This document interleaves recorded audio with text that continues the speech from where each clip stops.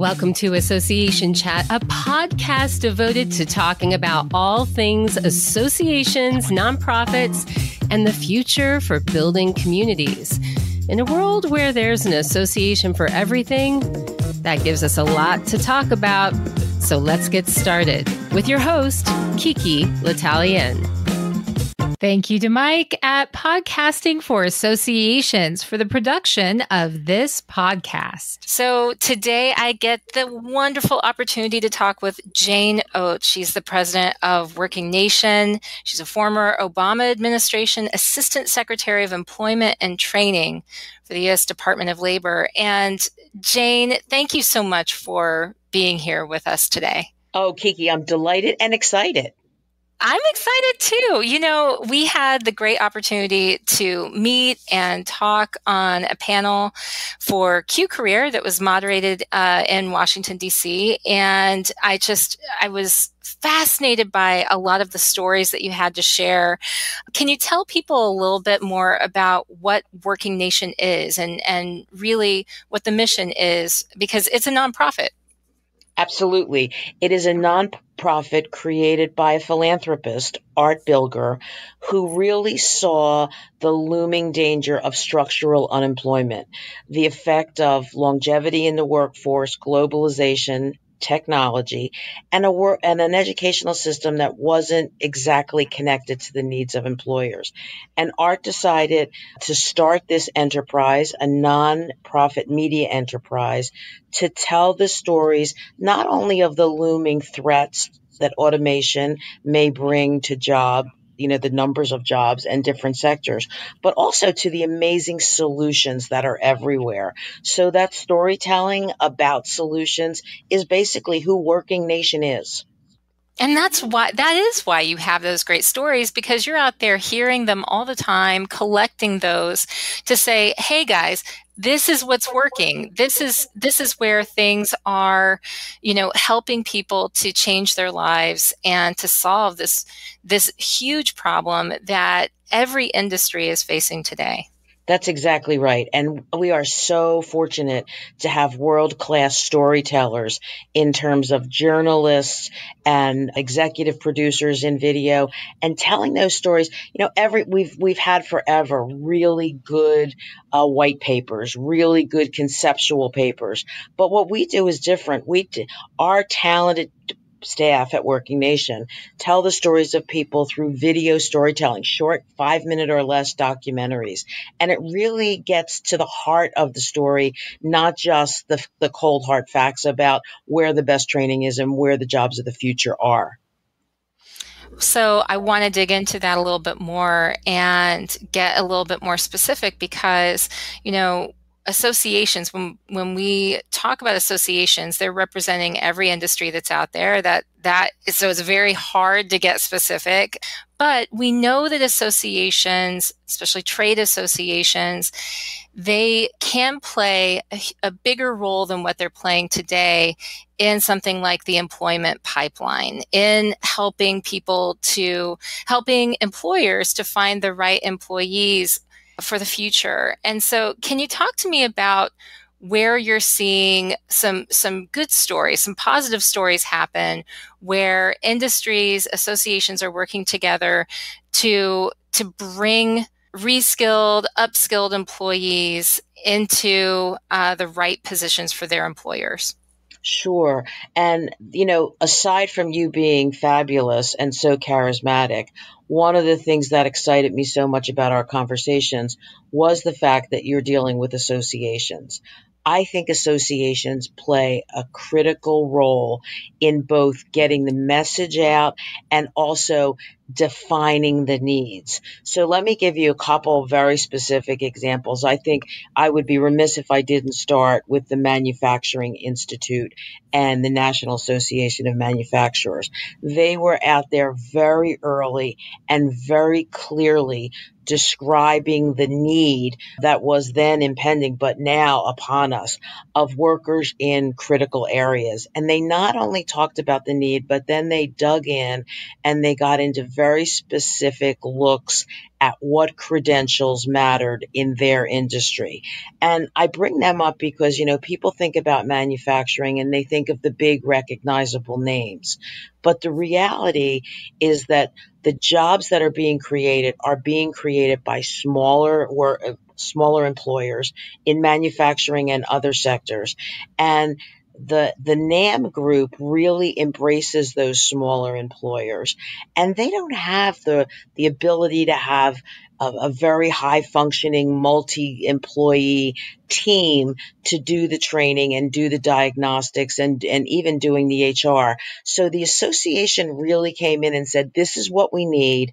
This is how we need to assess it and recognize it. These are the credentials that do that the best. And this is how to get a job with our employers, both large and small. I think they did a great job. They're not alone. I mean, I'll go to another sector and then take a breath and let you dig in a little bit. But I love these. I love this. No, I mean, and I think CompTIA does the same thing in the tech space. And tech is so interesting to me because it's both its own sector and it's a horizontal. It's a part of every sector. But how do you know what tech credentials you need to get into fill in the blank? Data analytics, cybersecurity, networking. So should I take a course in Tableau or should I do MuleSoft? And CompTIA, first of all, offers some assessment, but also, and great assessments in a great majority of the fields. But they also have great expertise in saying, these are the industries that are more interested in coding with Java, and these are the industries that are more interested in coding with Ruby on Rails. So I think two very different trade associations, but both doing a tremendous job. And I could give you 10 more examples because, as I say, I love the associations. Yeah, well, and these are great examples because one of the frustrations that we run into is figuring out, what kind of credentials do I need? What should I pursue? It's not just a problem or a question of whether we need to continue learning. I think a lot of us understand that that's part of the game now, is that we have to have this ongoing learning. But, where do we even begin? Because there are so many different options, and I can imagine that, I don't even have to imagine. I can say that for myself, when I look at what skills do I want to bring on, it seems like there's such a wide variety that offering things like these assessments, like you were talking about CompTIA offering, can be really helpful, on the side of the associations, trying to match up, okay, pay attention to this type of credential. This will help you in this type of industry. That's correct. That's exactly right. And, for your audience, the people that are job seekers, if you are looking to get a credential, you should make sure that the credential is recognized by employers. If it's not, it's probably not worth your time or money. Yeah, it's such an important thing too, because, they are not all created the same. And That's so, right. and I think that a lot of people, they get lost in all of the acronyms, all of the credentials, all of the different certifications that they can get. And it's really important to think, what's going to get me hired? What are the things that people are hiring for? What are they looking for today? That's exactly right. So on that, one of the issues that we see coming into the forefront is that higher education, a lot of people who are imagining that they're going to get their degrees, they're going to go get their bachelor's, even their associates, they're imagining that they're going to immediately have a job that's available for them after school. And it's not always the case anymore. And so it is becoming more and more important that students start to think about, what is going to make me more employable after I leave college, after I leave post-secondary. And associations can play a role in that. The problem is most people, or many people, don't know what associations are. And right. that visibility problem is a problem. Do you see that changing at all? Or, what are your thoughts on associations and their visibility problem when it comes to addressing this issue in workforce challenges? So I'm really excited about how associations are growing and changing. They used to be, in the olden days, much more insular, only speaking to their members and only speaking at events that were their closed events. I think the change we're seeing is that associations are out there talking about the benefit of membership in their association externally. So they're talking to a wider audience about the benefits of their industry and, the great benefits that their companies bring to their local communities, both individually and using the association to have a larger footprint. So that's number one. Number two, I see more and more of the associations beginning student memberships and driving young people who think they might be interested, and not so young people. I mean, I don't think it's just age, but can they get involved in the content of the association before they're actually employed in that? And lastly, I would say that I think associations are looking much more at supply chain. And therefore, they're using that as a distribution channel, not only for their product, but for information about their association.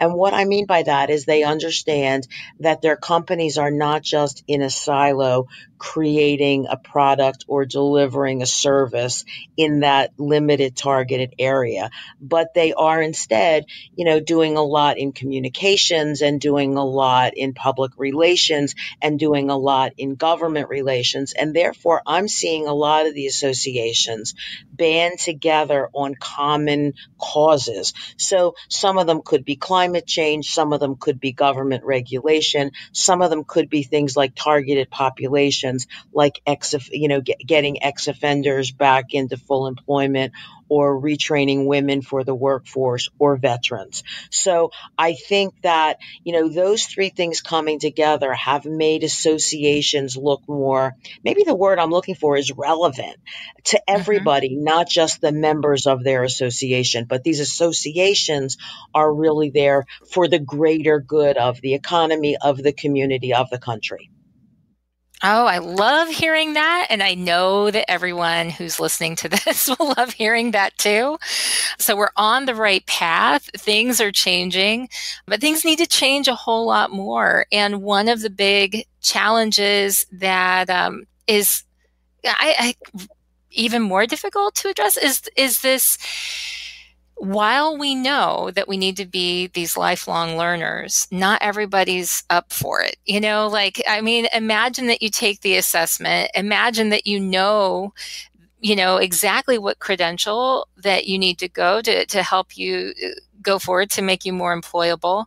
But that doesn't mean that you want to. And I think that one of the issues that we see is that not everybody wants training. So even if we have associations working together, and coming up with some great programs. I listened to an interview that you did, and you were talking about Rutgers and is it the Heldrick program that's the there? Heldrick Center, right? Their new career start network, yes. Yeah. And so I definitely want to talk about that. But I want to, what about this issue where not everybody wants the training? Have you seen how any associations or any organization really has been able to appeal to people who feel really tired and they're like, you know what, I am 43 years old and I don't feel like going to get more training right now. Right. Well, you brought up the Heldrick Center's program led by Maria Heidekamp and Carl Van Horn, two leaders in this field, and they decided that they were going to put their efforts in older workers, 55 and older, who had been long-term unemployed. And we could all look at this. You bring up 44, people who think they played by the rules and they got the right education, but something happened and their company went under and they can't figure out how to reinvent themselves. So I think, the Rutgers program, and I hope it gets replicated all over the place. The key element there is one-on-one mentoring. They make sure that somebody takes a personal interest in that dislocated worker, in that case, long-term dislocated worker, and gives them the personal confidence that they can be a player in a new field. So I think their research that will be, and I'm sure they'll be doing lots of writing about it now that they're in their third year. I think their research will be really informative to both associations and nonprofits who really want to zone in on this population. No different than we've seen tremendous groups like Opportunity at Work and Year Up do that with young people, coming out of, they call them opportunity youth or stars, but to give them the confidence that they can really make it in the workforce. But I think associations, I don't know of any stories. I hope that your listeners get back to you and say, oh, she didn't know about this. I want to bring this up to you. And you'll have lots of rich follow-up podcasts.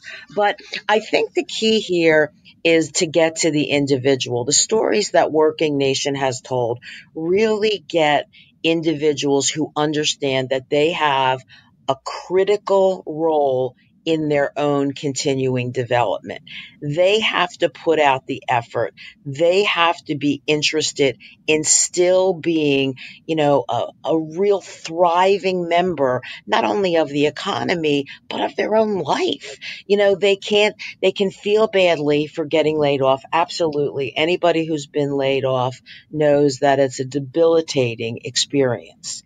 But it really is, you have to pick yourself up and you have to get a new plan, envision where you want to be, envision what you want to be, and then have a detailed plan about how to get there. Now that leads us right back to associations, right? I mean, associations can be great aggregators of the skills necessary to get a job in the sector or sectors that they represent.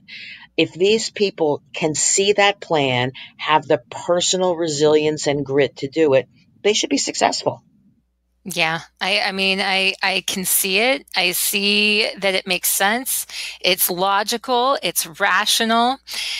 And there are still a lot of associations that have yet to maybe maximize that opportunity to provide that as a benefit to current members and potential members in the future.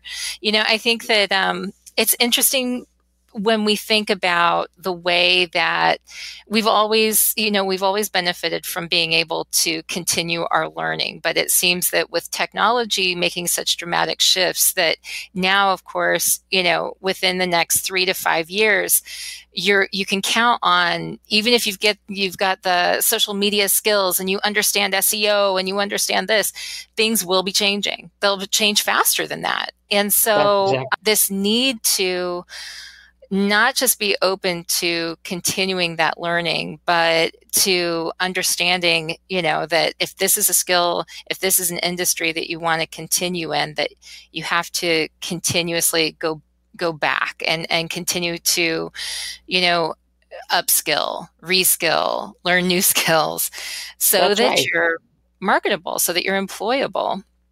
And associations, you're right, they have the opportunity to be the great aggregators of those skills. That's right. And we're at a point in time that apprenticeships. One thing we talked about at that panel we were on was, how apprenticeships are becoming more common in non-trade industries like insurance and healthcare and finance. Do you see apprenticeships becoming more common in the United States? I think apprenticeships are a terrific model. And I think that for an employer who has the ability to hire people in any size cohort, it can be 3 or 5 or 7 or 10, and move them up as they learn more into different position titles and higher wages, it works really well. Obviously, there are some employers who just don't have that progression. There are fewer jobs going up as you move up the pyramid, so they don't have that ability to move people up. So for them, there are other models that I think could work as well. And to bring people into the program, into your company, things like paid internships can be done on a smaller scale, but they do the same thing. Things like bringing people in and having a way to simulate what happens so that you can watch them in the simulation and see how they would do. And then I really think the most profound example is real partnerships. We have so many great partnerships out there that are public-private partnerships that get people the skills they need and get them right into the workforce. Whether it's somebody like Perscolis, whether it's somebody like City, who does all ages in technology, whether it's somebody like Year Up that I talked about before that does it with cohorts of just young people, or whether it's people, AARP is stepping into this with those older workers and building real partnerships with community colleges. They call their program 50 plus, bringing those older workers in who already have the employability skills, who for the most part know how to do a job and how to work in a team, always customizable. But those community colleges, instead of working on just associate's degrees, are customizing the skills that those regional employers need and getting those older workers right in. I think that partnership model is the way that is really more universal than either internships or apprenticeships, not to diminish the importance of those. But when you talk about scalable, any community can create a partnership between employers who have talent needs and educational or nonprofits educational institutions or nonprofit institutions who can provide the skill base and perhaps even, the ability to screen people for the personal qualities that an employer may want. They might want, one employer may really want diversity. One employer may really want a very specific skill set. In those partnerships, the employer can share the risk and I think get a better result. I love that idea. It reminds me of something that I came across, and it's the first time I saw anything like this, but I wanted to ask you about it. And so often in these conversations, the challenge has been, who do I talk to? How do I begin the discussion to bring our two organizations or our group, our collaborative effort together to get started? But I came across an article the other day that talked about how universities were competing with associations on some of the workforce development programming. And it does make sense, although it was the first time that I saw it kind of presented that way. And so I wanted to ask you, have you seen that? Was that just kind of a random article, or are these things actually, is this an issue? So I think we have to begin with the fact that we're all human beings and we have personalities, and personalities play a big role in who can be the best convener in this space, who can get people to the table. The reason, and I'm a huge believer in community colleges. I think they serve an amazing purpose in the communities that are lucky enough to have them. But when it comes to figuring out who the right person is to get to, I think that's where associations have a unique ability. If you were to bring 10 people into a room that represented post-secondary education, secondary education, and nonprofits, they would tell you that their biggest problem, I believe, is getting to the right person. Who's the right person to make this happen in the most efficient way? Well, I think associations, because they're not just conveners, for instance, like many educational organizations are presidential organizations. Only the presidents of the institutions belong, or only the deans, or only the people who are business managers. Associations, the business is their partner. That's their member. And everybody in that business is considered a member. So they could figure out how to get to the head of HR, whether that person's title is Chief Human Resource Officer, or whether their title is something where you wouldn't really know they were the talent coordinator because the business was so small. I think they have the ability to direct the people from the other partners to the correct person to get the job done in the best way, not only the quickest way, but the most meaningful way. So that's why I'm such a believer in associations. I think that if we were to turn the table and say to the business associations, who's the right person to get to in higher education, that would be a much more difficult question to answer, like in a blanket way, because, so many community colleges separate their workforce enterprises from their academic enterprises. You're not quite sure who's right unless they have the exact title that fits your search. And the same way I would say with four-year institutions, you have if you're lucky enough to have a four-year institution in your region that has an innovation department or a business incubator, that's really simple.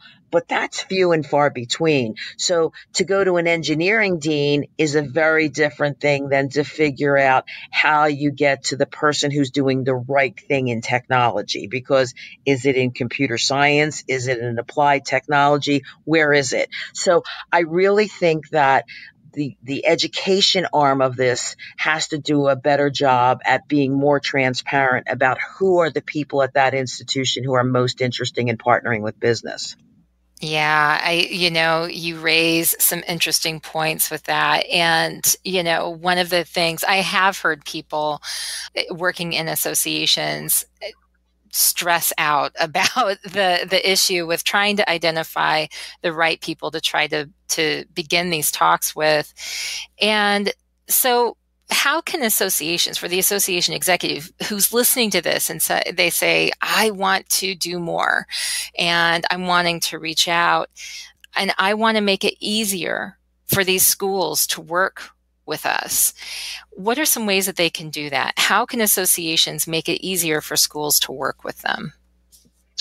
Well, I would be remiss, since I had my time at labor and I really do believe in the public workforce system, not to start with them. I think, and again, there are great local job centers and there are mediocre local job centers. But I think that's the place to start.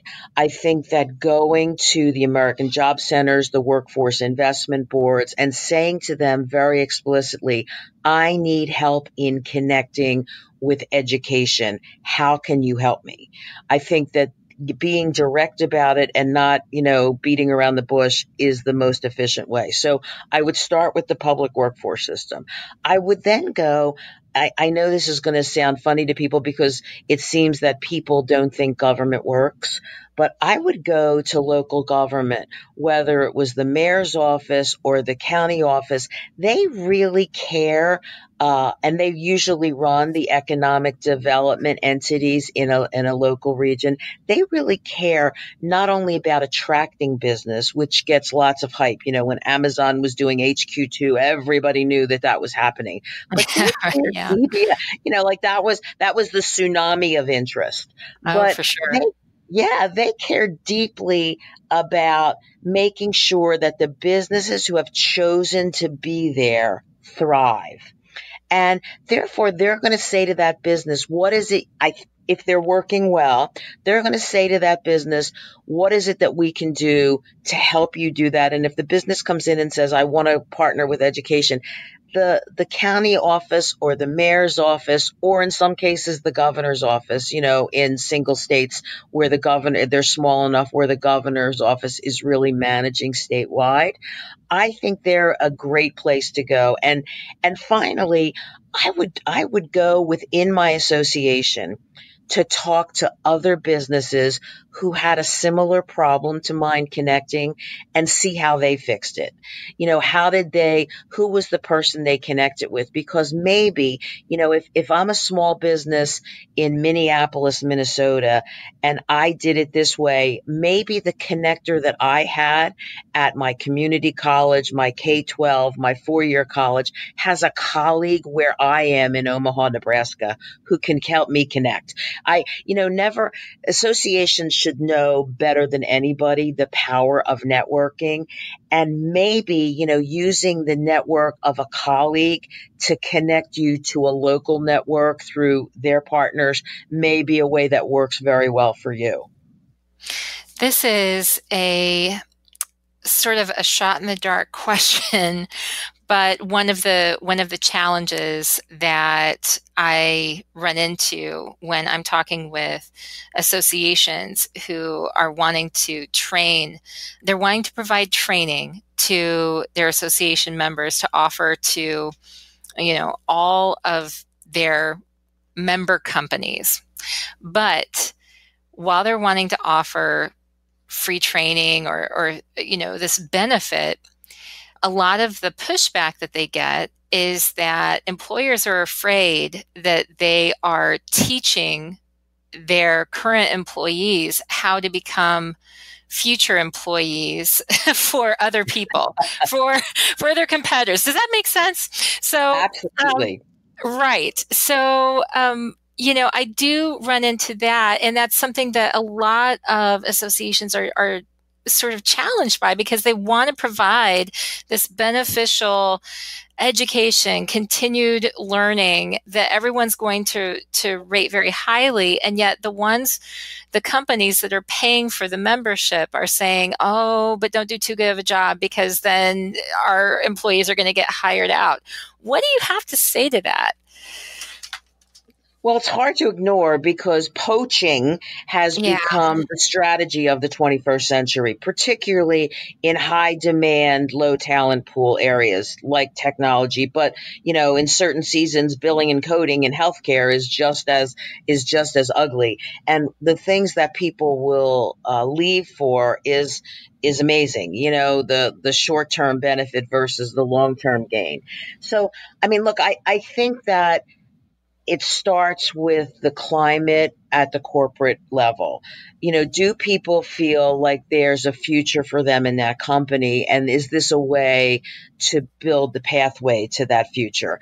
Or is this a way to build the off-ramp to another company? I think that's very interesting. I do think that right now, employers are feeling the strain on talent demand to such a great extent that this idea of building your own talent from within, which I've always been a fan of, but really investing in incumbent workers is the way of the future. They already love your company. Most of them, they already, want to build their life there. And this new training opportunity just gives them to give themselves a little more security that they have the same valued place in your future that they have in your present. But I do think it's fair to say that people, when they get higher skills, could consider leaving. But what I think the employer has to look at when an association is doing that training is that other like companies' employees are being trained as well. And you have the opportunity to have yourself seen as the employer of choice. So instead of looking at the glass half empty, that you could have employees leave your company and go to a competitor. Remember, if the association is doing it, your competitor's employees could see you as the next place they want to be. I think for good employers that it should balance out. And I don't think that should be a deterrent either to associations really offering high quality training that's very targeted to their members' needs. And I don't think it should be a deterrent to those member companies seeing this as a value add of membership in the association. Well, that's good news because it's definitely something that I have heard from all kinds of different industries, glass manufacturing, Yeah, risk management. Oh my gosh. So definitely concern when, we are trying to make sure that we develop the talent pool and develop, workers that are the ones that we want to keep within our organizations. Yes. that's right. That's right. It is a Yes. battle for talent out there. I don't want to minimize that. It is ugly, and I totally understand people's fears, but I really believe that if you are a good employer who's focused on, the growth of your company, number one, and you recognize that the growth of talent in your employees is a key determinant in the growth of your company. I think you're going to end up at least even and maybe winning, because I just think that, again, I go back to, we're all human beings. We don't like change. So especially workers who are invested in your community, workers who have, laid a stake, started a family, or have a network of family there, they don't want to leave. And I think it's going to be the minority of workers who really start jumping around. And I believe that across ages. I don't buy this millennials are different or Zs are different. I think there are certain personality types that are across all age groups. And I think people like stability as long as they see growth potential in that stable employer. I so agree. You would love a podcast interview I did with David Allison on value graphics, how they're so much more relevant than going by demographics or Right. generational stereotypes. But yes, absolutely. I think, when you look at what people value, you can actually get a lot closer to hitting the nail on the head on what's going to work, and what's going to attract those people and keep them loyal to your organization's culture too. No, I So, think that's exactly right. And it's all about having the right mix, regardless of your size. It's about having the right people feeding information to the CEO or the boss. Whether right, that boss is the right. owner, whether it's a publicly traded company or a mom and pop, all of those companies have tremendous value in our country. But if the leaders aren't listening to the employees, you can talk about unions and labor market organizations that do that very well, but I've seen it done in union and non-union companies where the person who's doing HR and talent development in the company has the ear of the owner of the company, and there's a continuous feedback loop. How our employees are feeling, what skills they think they need to have to do the job better. Who knows how to improve work better than the people who are at the front line? And for me, that's the same if you're working in government or you're working in manufacturing or financial services or healthcare. You know the needs if you're a frontline worker. You see what's working and you see what's not. But if the C-suite hasn't embedded a structural continuous improvement feedback loop, they're floating in the wind. They don't know what would help their business grow, and they don't know what would help their employees be retained at a higher level. So I'm going to actually, before I wind this up with you, I'm going to ask you a question that is just a little bit more personal. And that has to do with every single day you are hearing stories from people and hearing from solution providers about exciting new things or maybe new challenges that they're facing. And so I'm curious, and I'm sure a lot of people are, what is it that's got you fired up right now? What are some things that are maybe happening right now or on the horizon that you're excited about when it comes to, handling workplace challenges, the future of work? Well, I'm really excited about some of the solutions that are developing, some of the innovation that's happening. I've always been a great believer in the power of the American worker and the innovation, the creativity, the entrepreneurship that is the American spirit. I've always been a big fan of business. I've never seen business as an enemy. I've seen them instead as a great provider of opportunity. So all of a sudden I see a lot. And of course, I come from an education background, right? Before I had any of these other titles, I was a teacher, a ninth grade special ed teacher. And when I see these three things coming together in communities, here I live in the DC region, what CoLab is doing, in Atlanta, what the Atlanta Committee for Progress is doing, in Arizona, what the Talent Pipeline Management Program is doing with the U.S. Chamber. When I look at these things, I just get really excited.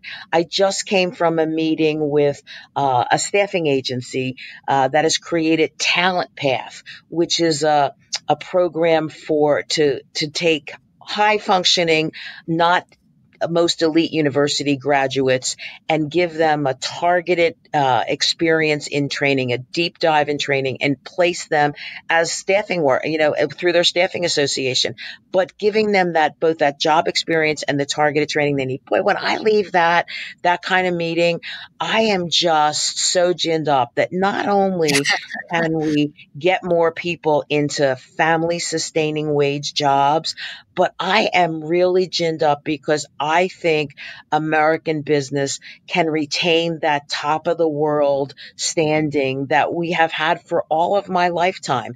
It makes me very excited that business isn't winning over the worker, but they're winning together. And for me, that's a perfect world, right? That's a perfect world when education is helping business and they're both helping workers and workers are helping themselves or potential workers. And we're getting a better outcome for all three. I love that. Thank you so much for talking with me today. I really appreciate the time. And if people want to reach out to you, what's the best way for them to reach you? Sure. WorkingNation.com is our website, even though we're a nonprofit, or Jane Oates at WorkingNation.com, either one. And KiKi, thanks so much. I really hope I added some value. And I hope even more that you'll continue to give me feedback about Working Nation's work. And your listeners will look at WorkingNation.com or Working Nation on YouTube to see some of our videos and give us feedback. Are we getting it right? What are we missing? And what else should we be doing? You got it. I'll take up the charge, and I'm sure everyone else will too. Thank you, Jane. Thanks, KiKi. Bye-bye. Bye-bye. Thanks for listening to this episode of Association Chat. If you like it, please subscribe, or better yet, tell a friend. You can join the Association Chat book club or support Association Chat by visiting Association Chat's Patreon site. You can also find more information about live events, private communities, special projects, and more on associationchat.com. See you next time. Hey, Association Chat is in its 10th year and independently owned and produced by me, KiKi L'Italienne, and a very small crew of freelancers and volunteers. We appreciate our sponsors like you wouldn't believe. So I want to give a special thanks to all of our sponsors. Today, that includes Boulder, Event Waves, and Amplify Growth. Thanks to all of you. And if you want to find out more about sponsorship, then go to associationchat.com or email me, KiKi at amplifygrowth.net, and we'll be happy to talk with you. All right. Thanks.